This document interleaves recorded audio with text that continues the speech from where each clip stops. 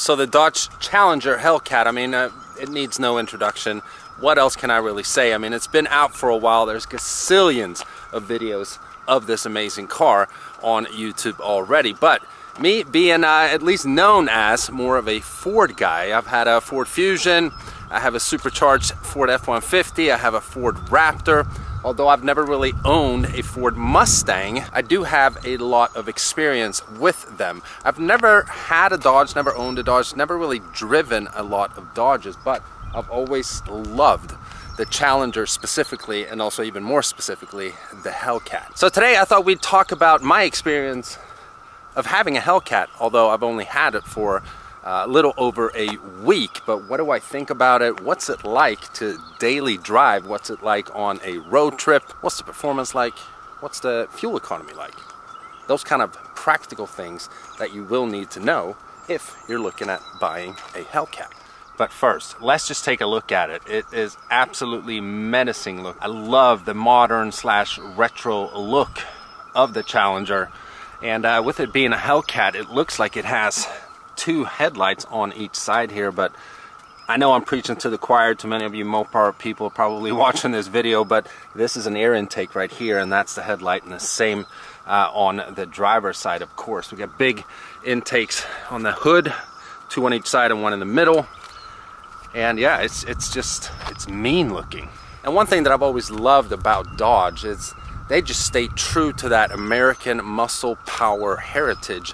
It's very common nowadays for manufacturers, especially domestic American manufacturers, to, you know, kind of downsize their engines. You know, a lot of them are coming out with a lot of 4-cylinders, a lot of downsizing from V8s to 6 cylinders with twin turbo, or even 4 cylinders with twin turbos. And in 2015, Dodge was kind of like, f that. We're gonna come out with a 707 horsepower Challenger and also Charger, and we're gonna call it the Hellcat. I mean, it's just so badass and awesome. I just love them for doing that. Then, of course, as we all know, they came out with the Demon, that's even more brutal than this car right here. And since then, they've come out with a Hellcat wide body and also the Red Eye. So definitely a lot of different models you can buy of the Challenger specifically, with over 700 horsepower and even 800 horsepower. And here we have the heart of the beast, 6.2 liter supercharged V8, 707 horsepower and 650 pound-feet of torque. The supercharger sounds absolutely awesome, just a perfect amount of whining at all time. And yeah, I love it. Now, if you haven't watched the video already, it's my good buddy WILLMOTIVATION on YouTube and Instagram. Definitely check him out, who lent me this car. Because since my F12 is currently down, being fixed, I'm gonna pick it up here pretty soon actually. And also my F-150 is currently down, being fixed. I'm gonna pick that up here pretty soon as well. But the fact of the matter is that I didn't have a car, and he reached out, hey man, just take my Hellcat, I don't drive it enough. So that's why I'm having this car. So big thanks to him once again. I appreciate you, dude. It means a lot, especially for an automotive YouTuber like myself with no car. Also, it's perfect in black. It looks so menacing. I love the look of this car. Now, one thing though that is pretty interesting, and this again has been covered in many different videos prior to me making this video, is for a rear-wheel drive car with the amount of power that the Hellcat has, Dodge fitted 275s in the rear. This car should definitely have at least 305s. So it's not a lot of rubber, which is why the Hellcat is definitely a tire slayer. It loves to shred tires if you don't have traction control on. Something else that is kind of interesting is that the front tires are just as wide. They're 275/40 sitting on 20-inch wheels as well. So I mean, you could basically rotate these tires whenever you're getting an oil change and stuff like that. And that is kind of rare for rear-wheel drive cars with a lot of power. Usually it's a lot wider tires in the rear here, but I don't know. That's what Dodge chose to do, and I know a lot of people that own these cars. That's one of the first upgrades, is putting different rubber on there and also wider rubber. Speaking of the rubber, I drove this car down to Asheville, North Carolina and back, and in both directions I ran into heavy thunderstorms. A lot of rain. I mean, it was pouring down. At some points I was just driving 35 miles an hour, on the highway because windshield wipers couldn't keep up, and I could hardly see anything. And something I noticed is, now granted, Will's done a couple burnouts in the car. These Pirellis, I can notice it up front, feeling it in the steering wheel and also in the rear.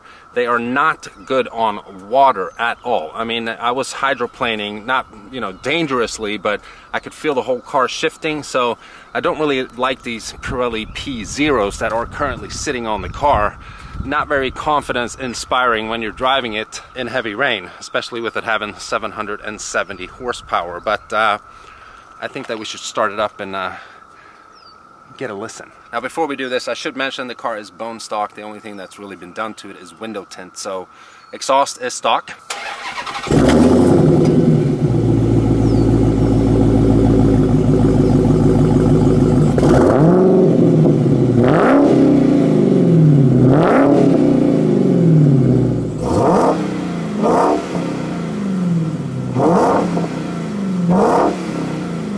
But of course, all you have to do is a muffler delete on one of these things and they scream. It is so loud. But either way, even stock, it sounds amazing. We're gonna turn on the ventilated seat here. It is not very warm outside, but it's extremely muggy. So before we take it out on a drive here, we'll just talk about the interior quickly. These SRT seats, I love them. They're very bolstered. Now, they're not typical racing seats. They're not carbon fiber, super thin, rock hard seats. But yeah, this car is not really meant to be a track car either. But very comfortable sitting in here. I'm 6'2". A lot of big guys, tall people, they have Challengers as well, and they fit just fine. So a lot of room in here, especially for a coupe. Cockpit area, also very nice. I love this infotainment screen here in the middle. Try out some performance here shortly. Infotainment screen is also very intuitive. We have SRT mode here, which I really like. You can change up the driving modes completely, and it's a huge difference when you drive the car versus auto, sport, and track. Put it in sport here, changes up the transmission and the way that it shifts, a lot more aggressive. Track is the most aggressive setting that we have. Traction control is off, of course. Suspension is track, very stiff. And I almost forgot to mention, we have, of course, the red key, which unleashes the full 707 horsepower. When you buy a Hellcat, you also get a black key. And if you use the black key, you only have 500 horsepower. Now, we're not going to do a full review of the infotainment screen here, but I love the performance pages. It takes a little time for it to load. That's where you can see how much horsepower you're using, the G-force, what current gear, and so on. And there's a bunch of different settings you can change here. But I just love how performance-oriented the Hellcat is.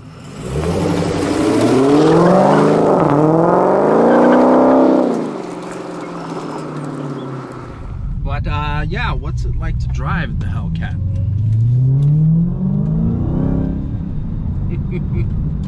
Well, the Hellcat is pretty heavy. It's around 4,400 to 4,500 pounds, and with me weighing 200 pounds, we're at around 4,700. But when you mash the throttle, yeah, it doesn't feel like it's that heavy when it's going straight. It's immense amount of power in this car. So the Hellcat does the quarter mile on stock tires, the 275s, at around 11.2, 11.3. A lot of people have gotten this car down in the 10s just by putting slicks on there or better street performance tires. That's without a tune, that's without any exhaust or anything like that. So it is definitely a really quick car.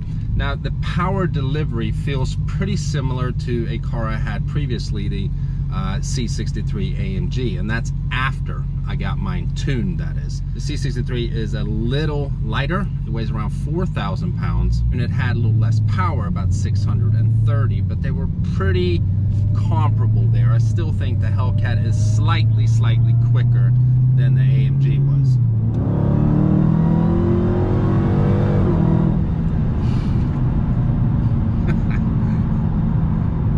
It pulls hard, and it's just pure American muscle. I mean, it sounds so different.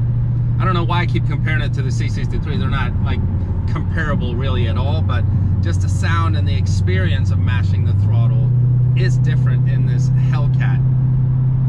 Now, if you want to put it in manual mode, all you do is just tap one of these paddles, and it's an 8-speed CF transmission, if I'm not mistaken.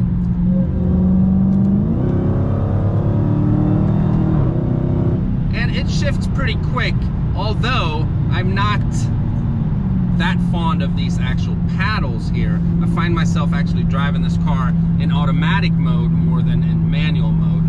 Now, we currently have it in auto, so we're gonna put it in sport, which changes everything up. It's stiffer suspension. Transmission is in sport. I'm gonna downshift here.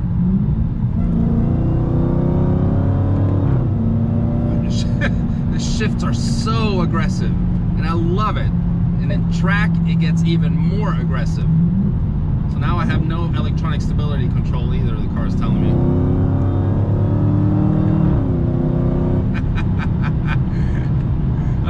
Dodge knows what they're doing, man. They give you that experience. Just with the shifts being that aggressive, it just wants you to put it in sport and track. It's awesome. Huge difference in the suspension as well. The car gets real bumpy. So, I mean, it's called track mode. I don't know how many Hellcat owners actually track their cars. It's more of a 1320 car. And if you want to put it back in automatic, you can just hold the right paddle down and it goes back into automatic, or you change it with the gear selector here.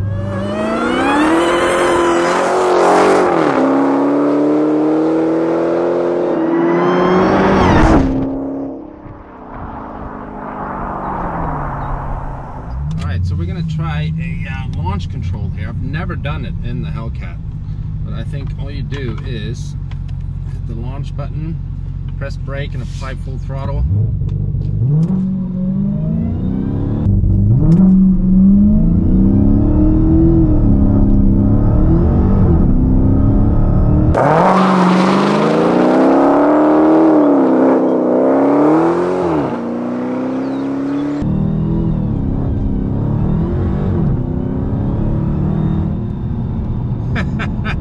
Obviously struggles for traction, especially with those rear tires. We did 0 to 60 in 5.6 seconds.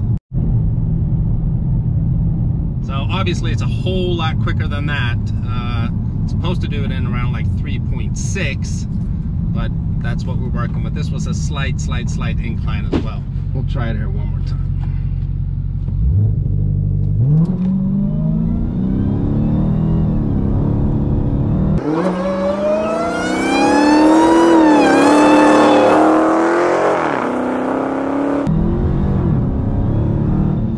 That was 5.7 in slight decline. Yeah, this car needs different tires, man, for sure. So that's pretty much all the performance testing we're gonna do in the Hellcat this time. It's not my car. I'm not gonna, you know, beat on it. I'm not gonna do that. I'm not gonna try out all the different modes for 0 to 60 and that kind of thing. So bottom line though is that the Hellcat is brutal. It's absolutely awesome, and I think it's hard to find better performance value for the money. Now, it depends on how you spec your Hellcat, of course, but if you pick up a base model, they start at high $50,000, and for that money you get, again, 707 horsepower, 650 pound-feet of torque, jam-packed with technology, comfort, and also actually pretty good fuel economy when you're not doing you know, quarter-mile runs and stuff like that. Back and forth to North Carolina, I got 21 miles per gallon, and I mean, that's not too bad. I mean, I don't know if, you know, I can do this type of video justice. If Mopar people are watching this video, they're probably like, well, you didn't mention this and that, and, you know, all these things. And, you know, I've only had the car for a little over a week, and these are my, you know, initial expressions. And this is also coming from a Ford guy, but I absolutely love Dodge. I love what they're doing. I just think they're cocky for doing, you know, the Hellcat, the Red Eye, the Demon. It's just awesome. It stays true to that American muscle car heritage, and for that I respect them a lot. But we do have one more person in the family that is very involved in the cars that we have in the driveway, which currently is, of course, the Hellcat as well. So we're gonna go pick up Sydney from school, and I'm gonna see what she thinks. of the Hellcat. What? I've never been in here before. Want to get in? Rating. What kind of car is this? It's a Hellcat. That sounds like a bad word. No, it's not a bad word. Hellcat. The top of the bus is like the water is coming off. It looks like the bus is peeing, like up here.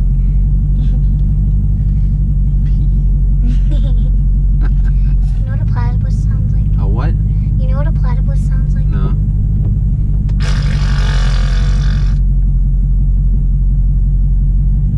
Okay. So what do you think of this car? What? Why? I want the Ferrari back. And the black truck. Well, the Ferrari and the black truck is coming back, but I mean, you can't dislike this car just because it's not this car's fault. I like it, but the front is cheesy. Cheesy? The front looks mean. It looks super evil. Well, it does look evil, but cheesy. This, like, the car should be called The Villain Named Cheesy. The villain. I named this car Cheesy. Hey, well, you know what? It's not our car, so I don't think Will would like his car to be called Cheesy. Well, wait, there's a cat. Yeah, it's a Hellcat. That's the logo. It's I the didn't same know as that here. was a thing. Hey, same as here. See that? That's the logo. Is that Go! like a Hellcat is a real thing? Yeah, it is. This I mean, car. like we all know that a Hellcat is like Yeah, it a is. cat and cat-wise. It's this car. What do you mean it's not real? A cat. Like, is it an animal? A real animal? Yeah, Hellcat. I'm looking it up when I get home. You always, Google's your best friend. Google. Google is my best friend. You can't believe everything you read on the internet. That's a lie. Not everything on Google is true. Why are you staring at me? You're... Stop!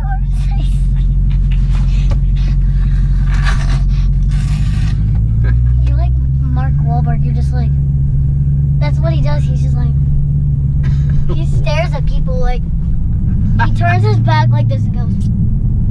That's what he does. What? I haven't seen him do that. He did it in Daddy's Home, and like the guy named Brad was like, "Is he doing that weird look where he goes?" And then he's like, "Is he doing that?" And then his wife's like, "Yeah." And then they put the camera on Mark Wahlberg, and he's like, Hey, you always mess around with your seatbelt. You gotta sit in "No, line. I don't."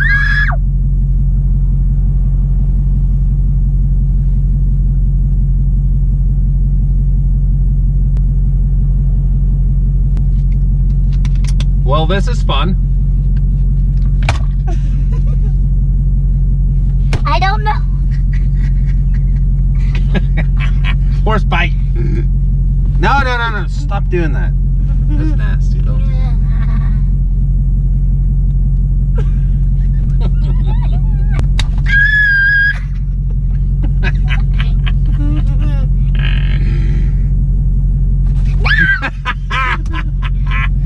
Gotcha. I think a buggy bit me or something. I don't know. You're lying. I meant you nerd. I'm staring at buses. Okay, I'm done staring at buses. Horse bite. Okay. You were like, horse bite. Horse bite! Ow, that can break. My dad used to do that to me and it hurt so bad. When we were driving, he'd go, what? Horse bite! I was like, ah! You're a maniac. He's a maniac. There is someone.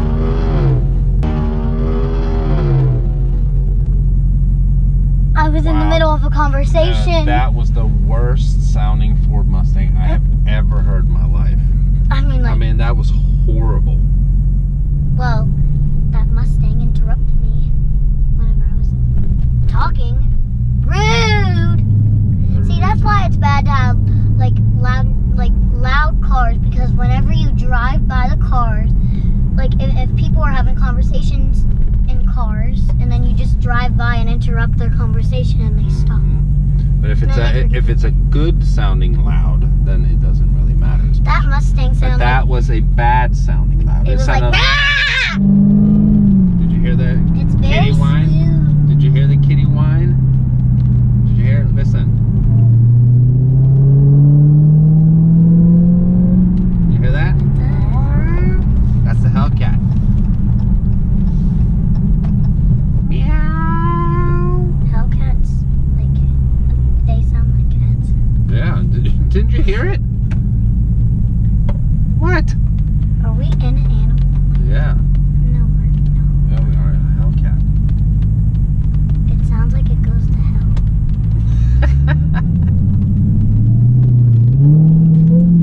What? Like hell made this car? No.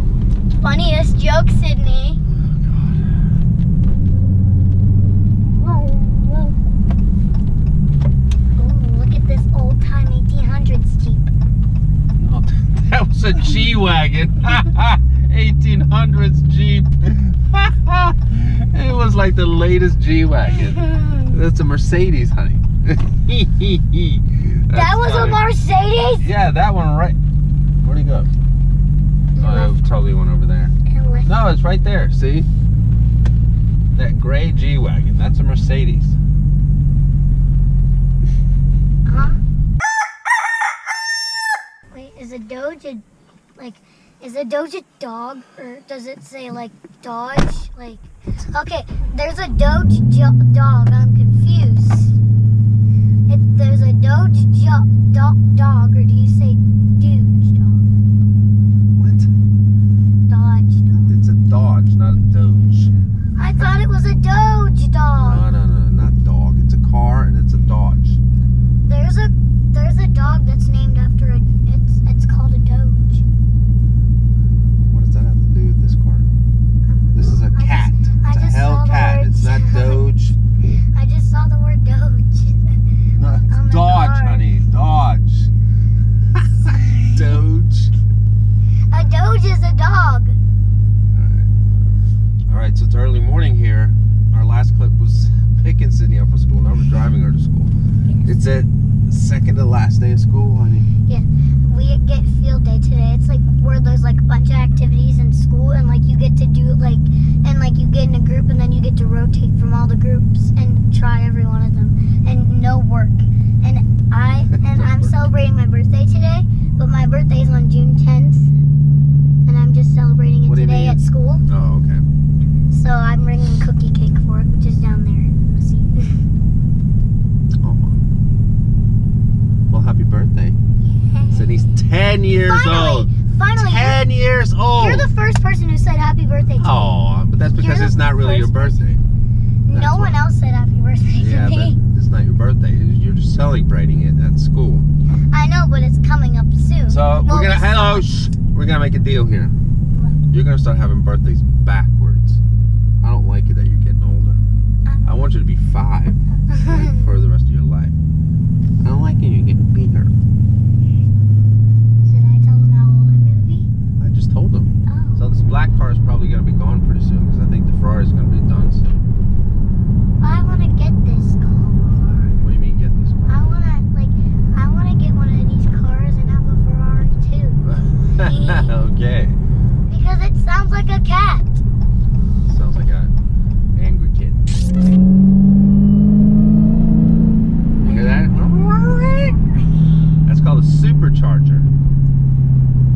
And in layman's, It sounds like 10-year-old terms, it just makes the car very fast. It sounds like boy whenever he goes. Who's boy? You mean Sosa or cat? Yes. Ooh. Which we call That him. was a squirrel. We almost hit a squirrel. Why would this stupid squirrel just run right out in the road? I know. SRT. Yeah. What does that mean? That's just I a can't link. remember, to be honest with you. Don't be sad. Old people don't remember things.